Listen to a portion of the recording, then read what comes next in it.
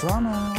Welcome everybody to the post-game lobby, where I'm joined by Deficio and top laners Phaxi from Roccat and Splyce's Wunder as we conclude top lane week and look back on the week that was. And I want to start first off by Wunder, and today your series versus Origin, quite convincing, I would say. Was it a series of trying new things out for you guys? Yeah, I think this patch in general is a lot about trying new stuff, and I think our idea of draft that we had going into today was different from a lot of other teams.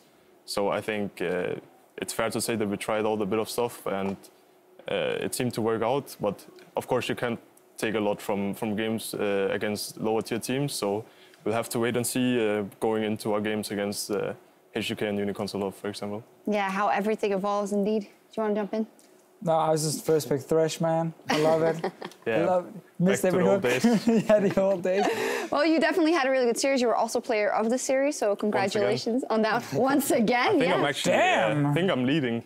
Am I number one? We're gonna have someone check that. I think I have 5 out of 6 wins. Then you're leading then. How many games? How many wins do we have? So I detect that you find it quite important as well that you're top. Nah, not at all. Every week he's like. All right. Yeah, every week I'm like checking. Yeah. I'm there. Still number one? There. Cool. We're going to look into it, and meanwhile, we're also going to take a look at a series from earlier this week, because the Unicorns of Love, they upset H2K in a 2-0 to claim the top spot in Group B. Honestly, who of you expected Unicorns of Love to win? No, you didn't. Okay, maybe not. No. So for us, that was kind of a surprise. Phaxi, what do you think about that series? What happened there? I think Odamne was too confident that he can do well in this matchup, and it showed that he just needed too much help and couldn't do much. Yeah, that was said about Odamne. Like, I had an off day. What do you think happened in the Roccat and Camille matchup, Wunder? I think, I mean, I can kind of like agree on him that coming from scrims, it's maybe a bit different. He thought of it a bit different, but like from this series, I would have thought HUK would win for sure. But it's also hard to judge from, because like if you scrim Unicorns, you never know what you get, and I feel like HUK has been really consistent lately, but maybe, like you said, they just dropped the ball and they'll look for a bit more consistency in their games. Does it worry you, Deficio, that those late game problems, which were a problem before IEM, popped up in such an important series, even if it was an off day? I mean, a little bit, but I just feel like for me, and I guess for everyone watching, is like you want to see the top teams realize what kind of issues they have, and then you want to see during the regular season they kind of fix the issues, so going into playoffs they don't have it anymore. Odamne wasn't too worried, but like going into playoffs in every H2K series, I won't be 100% confident they're going to win the late game, for sure. Almost no matter what happens the last few weeks, and I think the problem for them was the comp they had in game 2 with the Rumble top lane, even with the goal lead, was pretty hard for them to play. And then against the Nautilus top, they just like, it seemed like they couldn't do anything whenever it was a pure 5-on-5. And that is still a little bit of a problem, but I guess we can say that they had an off day. But like, you shouldn't have those off days when you play for the first seed in your group, because they might have lost the semi-final. Yeah, might have left the bye. The bye, yeah. Like, I think that Nautilus Rumble game specifically, I think the HUK I know would have closed that game out, and I think that a lot of top teams should have closed that game out. I think they had a significant enough lead to play the game out, and I don't think even they get that hard outscaled if they just know what they have to play for in the game. And they kind of dropped the ball, and they got caught off guard by like them pretty much going ARAM and like grouping up and invading their jungle. And but I still think they should have won that game, and it should have went to game 3. Well, that is fair. I think we all can agree. But when we talk about improvement, we have to talk about Phaxi and about Roccat. Pick up wins in both series here in week 8. Of course, Fnatic all the way back on Thursday, and then today again a clean 2-0 win over Giants. So I'm going to let Deficio say something about Roccat before we go to Phaxi, because this is also a surprise. Let's put it this way. It's a surprise, but I love it. I absolutely love when a team who is 0-7 plays a 75-minute long game against Origin, managed to win the series, and then they win 3 other series in a row right after, and actually play pretty good League of Legends. Because the series today, like, you guys were much better than Giants in those 2 games, and I think that's very impressive. What do you think it was today, aside from your amazing Gnar? Because the Gnar was amazing. I think we just learned how to draft a bit better and play around our drafts better. Like before, we didn't really knew that. The wins definitely helped, but yeah, it just drafts. Counter pick top lane right now is really good, I think, on red side. I think when it comes to Roccat, like I would have expected them to do a lot better coming into the split as well. I think that looking just on paper, I would have expected them to be more, like, at least a lot more convincing than Giants. And Fnatic right now is kind of struggling a bit, so it's also, like, I would say that Roccat looks the better of the three, and that's kind of how I've expected it. Like, besides Fnatic, who right now is having some issues, but like, of course, the NAR helps, and he's definitely a contender for best NAR in Europe at the moment. Also second to you, of course. I mean, I'm not going to say anything. But you're not saying it. Damn, Wunder is feeling good today. No, he's good on NAR, and it's definitely like a big reason they win the games.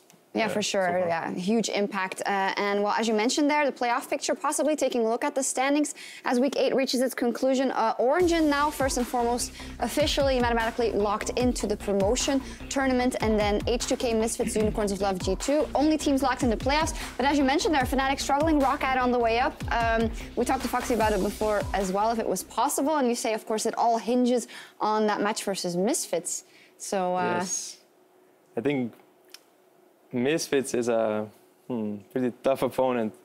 I won't be too confident in that matchup, but definitely if it's our day that day, I think we can take it if it's our day. Do you agree, Deficio?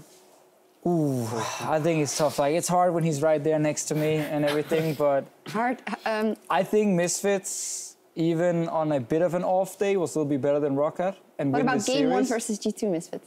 I mean, yeah, no. I think I can see Misfits lose a game in this series, but I think they will take it at least 2-1 then, and they're gonna lock, you know, their second place, and sadly probably keep Roccat just outside. But again, you guys are obviously gonna avoid promotion tournament as it looks right now, which is also really good when you were 0-7 like 2 weeks ago. So I'm gonna give it to Misfits almost no matter how they play. All right.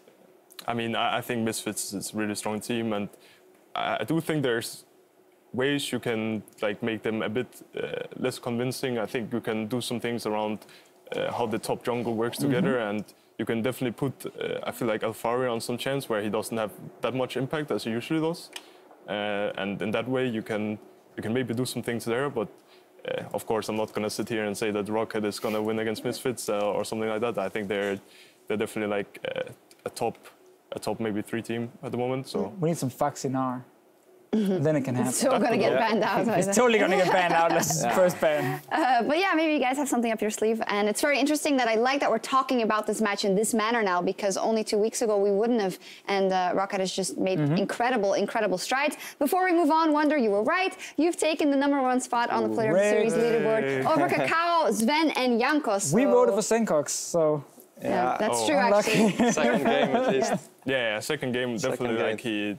I mean, it was a bit back and forth. I think second game, it was kind of hard for me to do anything because they kind of had the tent and top lane, and I just had to, like, I feel like I played the way that giving up a lot of things and just playing it really safe. I think I played that smart and well, but of course Sjokz just popped off in the mid lane, and it's not my fault that people get solo killed everywhere. So I mean, you did your job. I did my job, I feel like, and I think my team probably did more than enough. So Yeah, and you guys booked the win. As for us, we will be back on Thursday as week 9 of the Spring Split kicks off.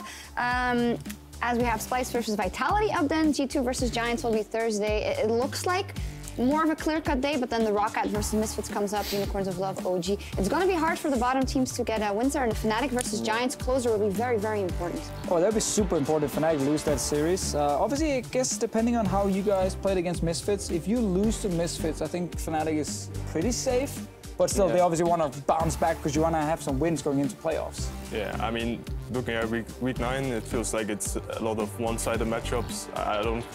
I think like, if I have to bet on like every team like who wins here and there, I think I would at least get a pretty good percentage right, because I think it looks kind of rough for a lot of these bottom-tier teams at the moment, and I don't think there will be a lot of upsets. But Vitality has Kachai now. Maybe they can pull something off. Yeah, That's true. They looked a lot stronger, I think. Pulling down the Wow. Splyce. We'll talk a bit more about that and continue our top lane discussion with our special guest. So if you're watching us in client, be sure to hit up eu.lolesports.com for the full post-game lobby.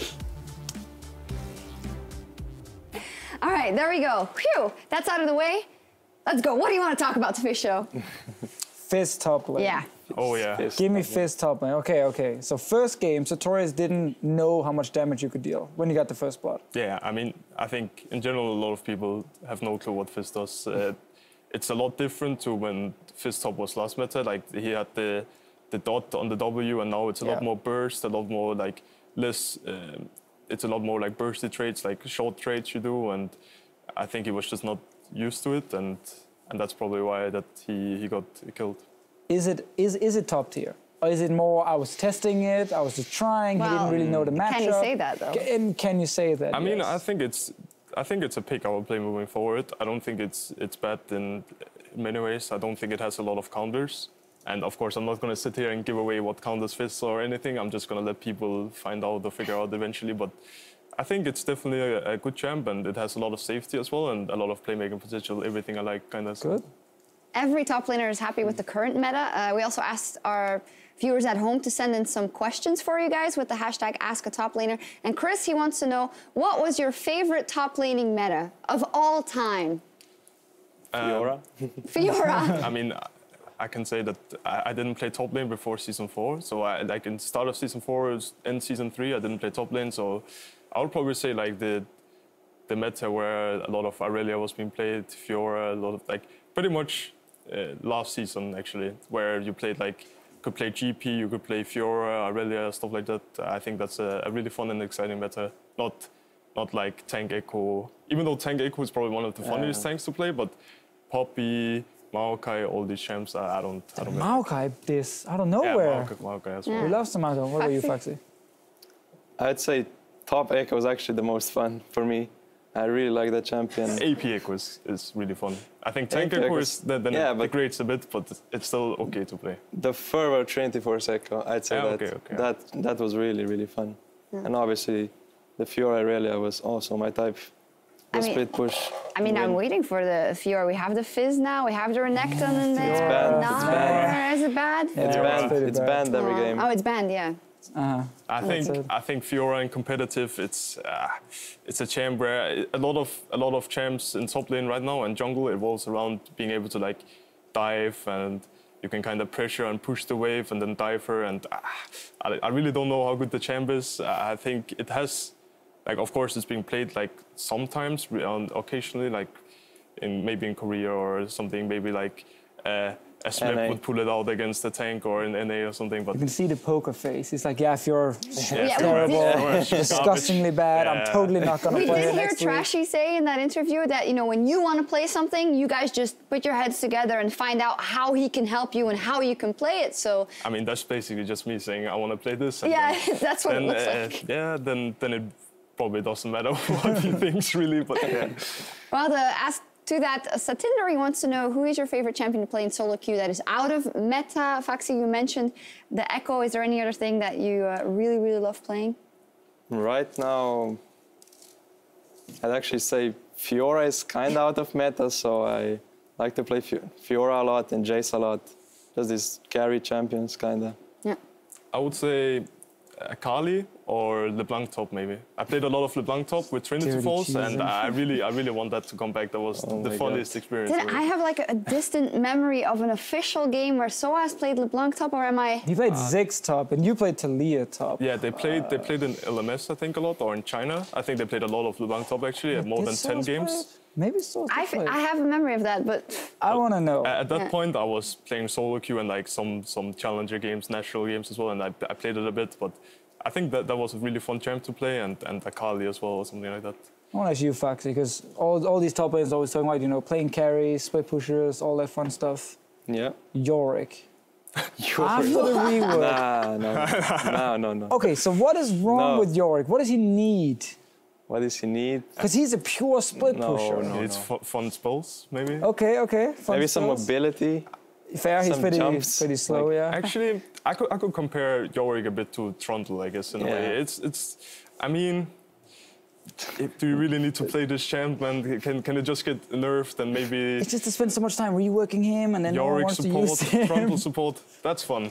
I just want to see someone use his ulti in competitive. The problem is he's just like everything else is just pretty useless. No, but his ult was more fun. Yeah, that to was watch better, now. obviously. That was funnier to watch, I think. So no one plays Yorick in high use solo queue. No. I don't think I think he's I saw they played in NA a bit, in NA challenge, like the challenger solo queue, but I looked at it and I was like, nah, these guys are just bad. Like the laning is worse than before, so you're not even that lane abuser that always was, you know, like abusing lane really hard. Now you even lose lane, like it's just even worse. I can't lie, I've played Yorick a bit, okay? See, I knew So I know that the reworked one is better against melee matchups. So like, but the older one was better against like range matchups because he had this goals you could just like, he would get live and slow them and stuff like that, but you can't really do that anymore, so. If you are that Yorick one-trick amazing player, you can tweet at Esports, hashtag Ask a Top Laner, and tell us what these guys have to do to make it work, because we'd love to know. And maybe one more tweet. Dero wants to know, as a top laner, what do you want the most from your jungler? Good one, maybe, Phaxi. Ganks? Attention. I don't get much help from my jungler, but all I want is kind of just some cover. Sometimes when I'm about to get dived or something in bad matchups, that's all I want. Some love. Jungler. Don't really want him to camp my lane because I know he doesn't like that. So Yeah. just some cover sometimes. Oh, Wunder, you mentioned like adaptability, that you get the freedom to play what you want to play. Yeah, I think for my jungler, like it depends on the matchups I play. Honestly, sometimes you just need cover. Sometimes you don't even need to play around your lane because maybe it's like tank versus tank or something that doesn't really snowball as much as maybe other lanes. So I think some wards or something. If you have pressure, I would like my jungler to go up and ward maybe deep in the jungle or something, or maybe dive him if that's a possibility. And if it's not, then that's basically all I need. And I feel like I would be able to play the lane on my own. They're being so nice.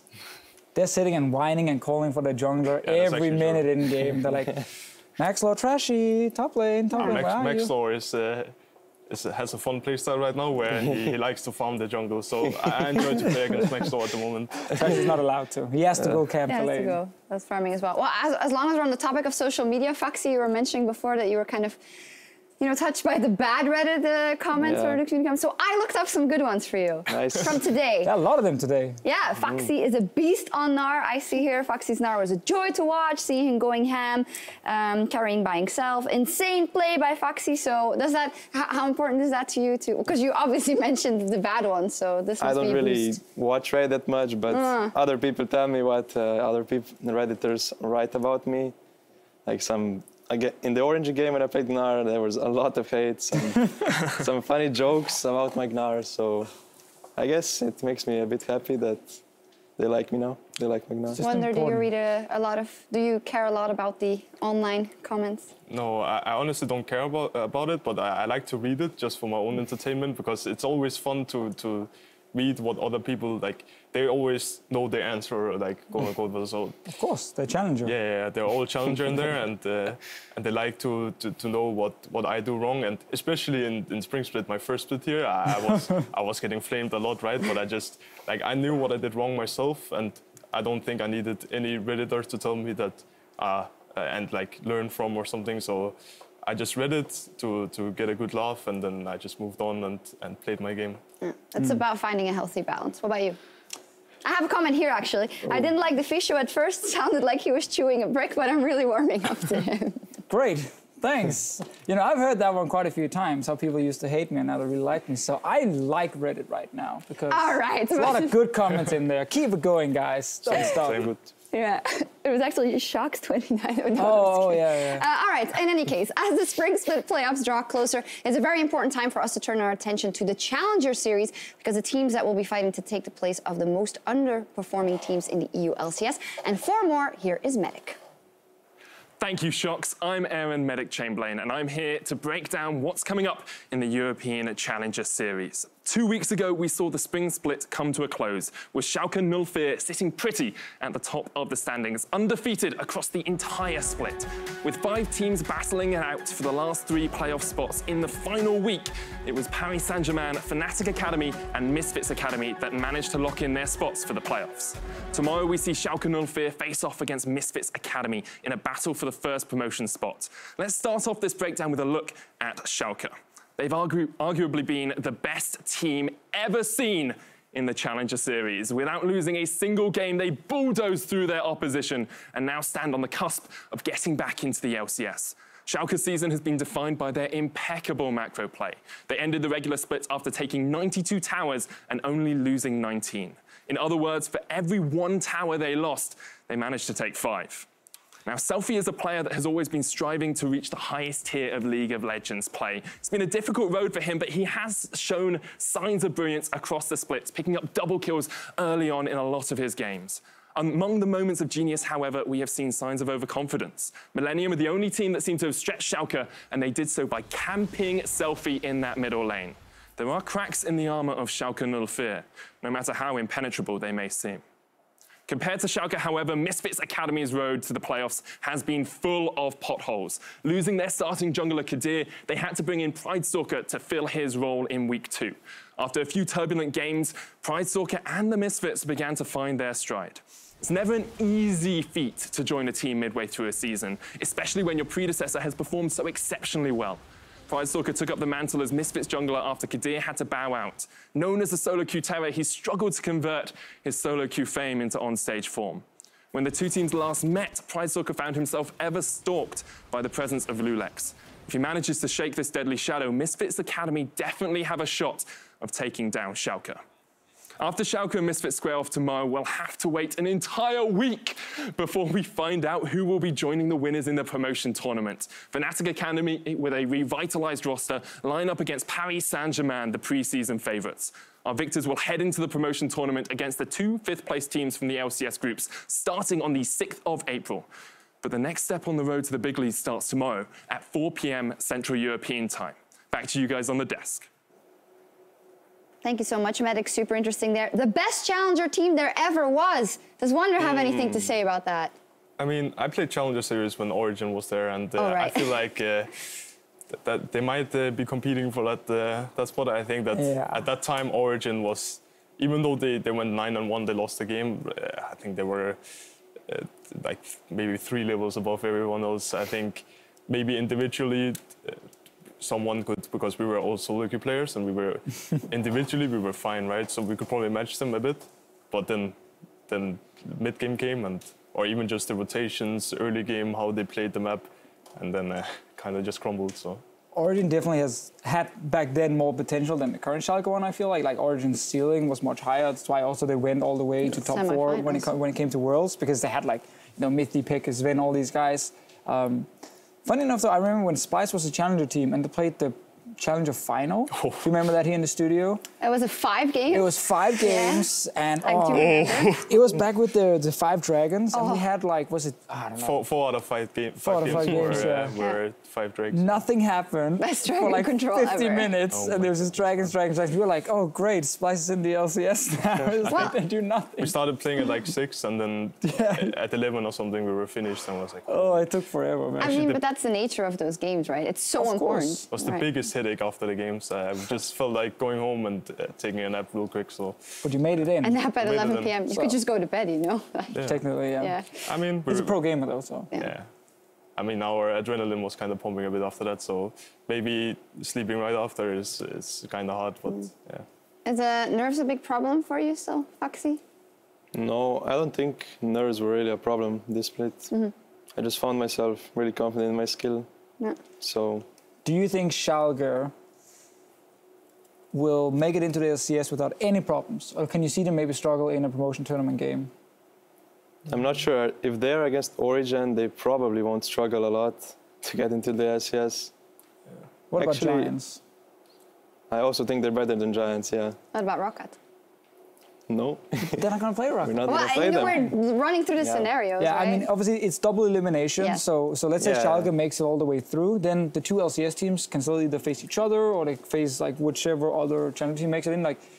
Technically, Schalke also has to beat Misfits Academy before they're actually in the promotion tournament. Definitely. So we want to see in the BO5s if they can still continue to steamroll. The Fnatic Academy up versus PSG. And also, very interestingly, that promotion tournament, it's different from previous years. It starts before our playoffs, so that is 3 weeks now. So also for a team like Origin, you had a tweet there from Tabs before that said already mentally starting to prepare for that promotion tournament because it's only 3 weeks away. Will that make a big difference?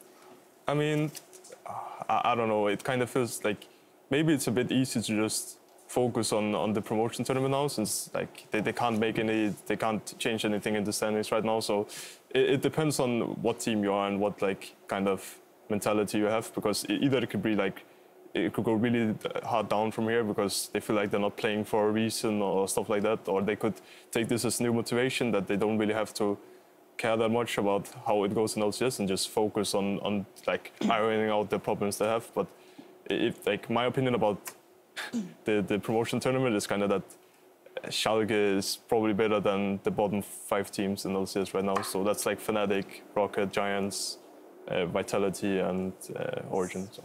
But we also said that last year, or last split, I remember, with Misfits, when they were playing. And it was like, yeah, these guys are just going to steamroll everything. Not as good, obviously, as Schalke. I'm not saying they were as good. I mean, I didn't agree on that either. That's fair. It's just like a lot of people were like getting on 3-0 everything. I remember there were some predictions like maybe it's not going to be so easy. They lost to Origin and had to then beat Schalke, obviously, to make it in the last one and knock Schalke out.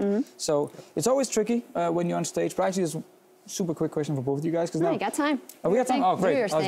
Yeah. Long question then.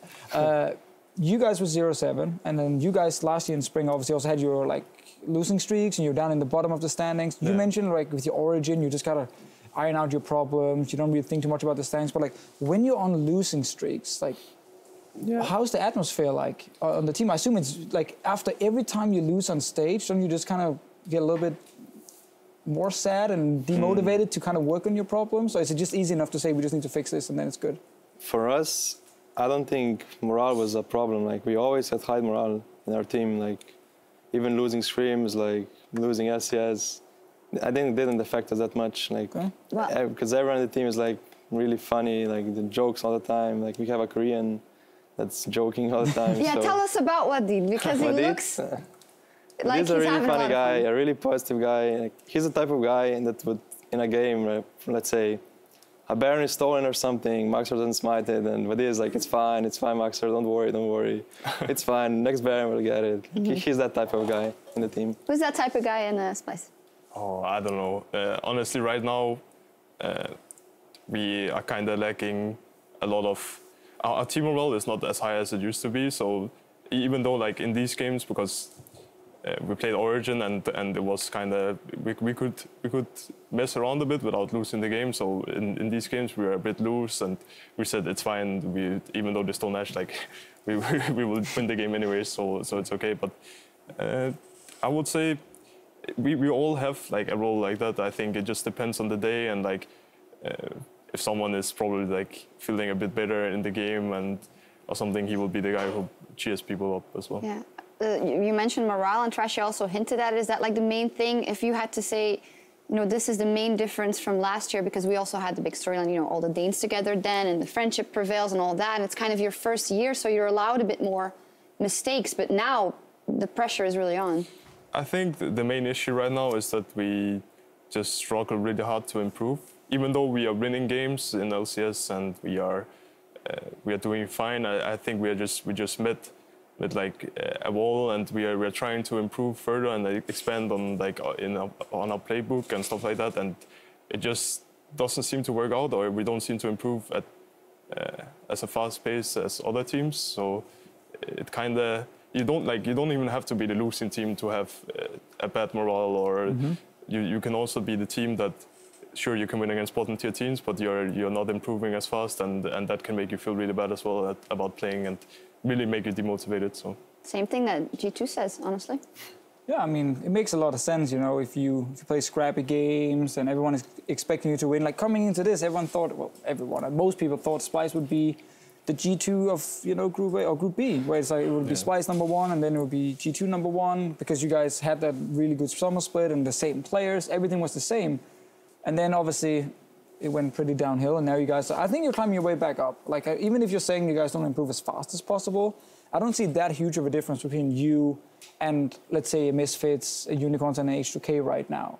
Maybe you feel the difference in scrims, but I don't see it when you guys are playing, at least. No, I definitely think that there's not like the widest gap between us and the other teams. I just think that personally we would want to be the best possible team, right? We don't want to look really at other teams and how they do things, because of course every team has issues, right? So not every team is going to have a perfect year or perfect split. So we're just looking at ourselves and we feel like we could do better, and it's kind of not working out as we would like it to, at least. So.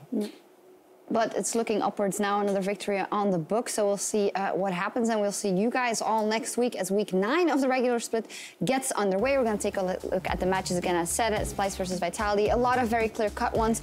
You know, aside maybe the Fnatic versus Giants one that could be an important one, and Roccat versus Misfits, which would be a monumental win for Roccat in the standings. For us, though, it is time for us to log off as Top Lane Week comes to an end. Thank you guys very much for joining us here on for Top Lane Week and PGL. Thank you. Thanks. No problemo. Well, we'll see, and you too. We'll see you at 5 p.m. on Thursday, Central European Time, as the EULCS 2017 Spring Split continues. Have a great Saturday night. Yeah,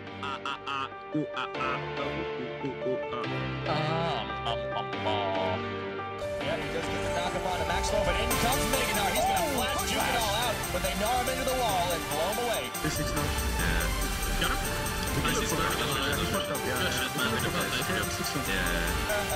see if he gets great help off this time. He does. On the hunt goes through, and now Giants, it looks like round 2. Go fight. They're going to lose for it. Jordan picking up Hustle and EQ. Blows the curtain call, but there's no one in the back. Betsy dives in, snaps back. Okay, continue their surge. They will grab game number 1. A convincing victory and a stylish one, too, over Giants. And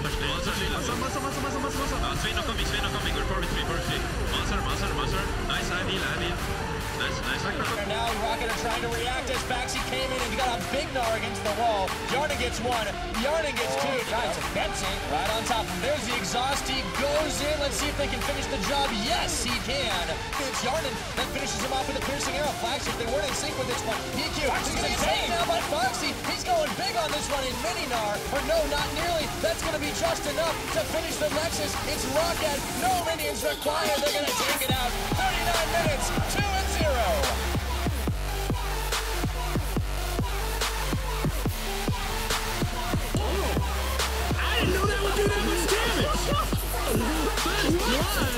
Goes to Wunder.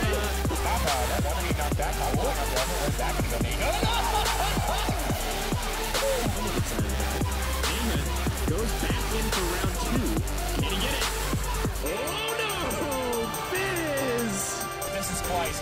Cleaning up, taking members down. Nathan wants a final kill for himself. He's not gonna get it. Quadra comes in for the fish, and this is the story of Wunder dominating. Running forward, they're trying to take him down. He's first blood. There's no flash available on Expected. He's going to go down. Taz potentially next. Trashy flashing forward. Mickey with the extend. That's 2 kills for Splyce. Goes through the wall. Trashy now trying to get something in. Mickey leaps forward again. Is going to use the Hextech ultimatum. Tabs, no safety from Wunder, but the equalizer goes in. Not going to stop the fight though. Splyce take the advantage. Tab's still alive. Maybe be able to get something back. Can't get it in the end. Heals up, and Wunder comes in for the cleanup. Double kill for the fish. You can see Sjokz. He's annoyed about that play. That was going to be his kill. Wunder laughs as he steals it away from him. Splyce will move up overall in the series. It's a 2-0 for this week. They got to get ready. They got to move forward towards the playoffs, and this is a great start for them to have.